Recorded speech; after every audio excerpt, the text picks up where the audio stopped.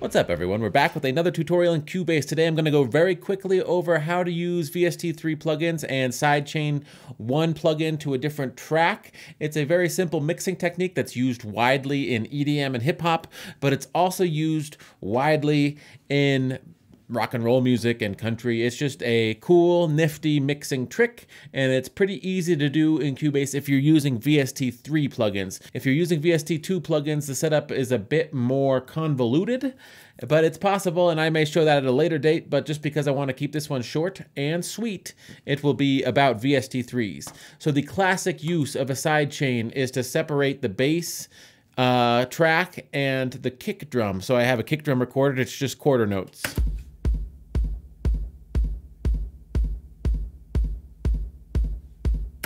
Very exciting. And I have a bass track.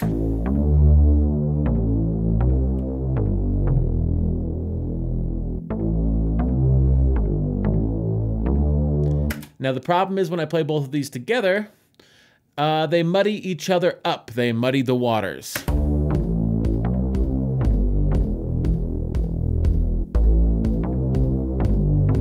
So what I want to do is take this bass track and put a compressor on it.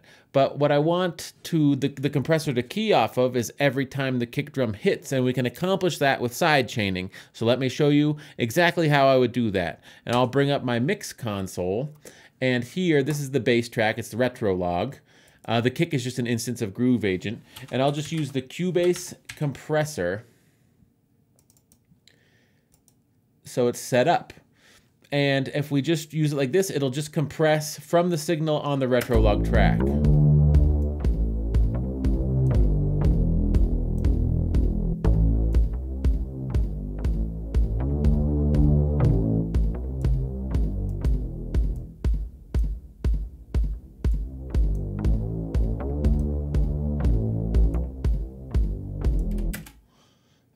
Which is fine. But that's not what we really want. What we want is for the kick drum to send the signal into this compressor.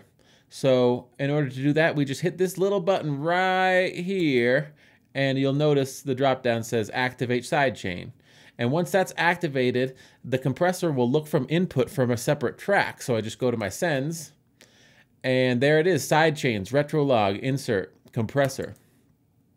I turn that on, and you can adjust the send volume. I'll just do it at 0 because it appears like this is peaking out at around -10. So now you can see the kick drum will be affecting the compressor.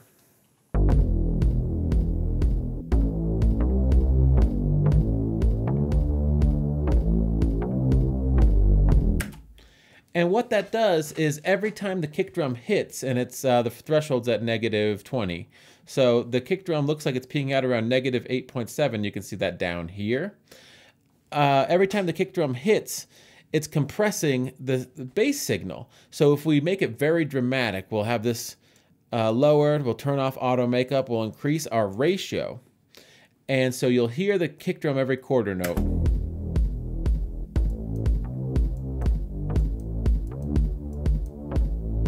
And now we'll just listen to the bass track with this listen button right here.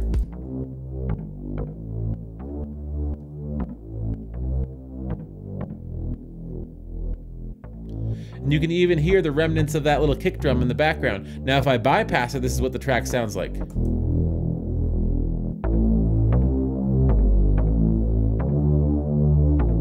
But with the sidechain on, and what that does is it clears up the mud. So if we listen to both together, it compresses the bass track every time the kick drum hits and allows them both to shine in the mix. So this has been a very quick tutorial on applying sidechain compression to a bass and a kick drum. And I hope that you found it helpful. If you have, feel free to like or subscribe. And hey, everybody, take care and have a great day. Bye.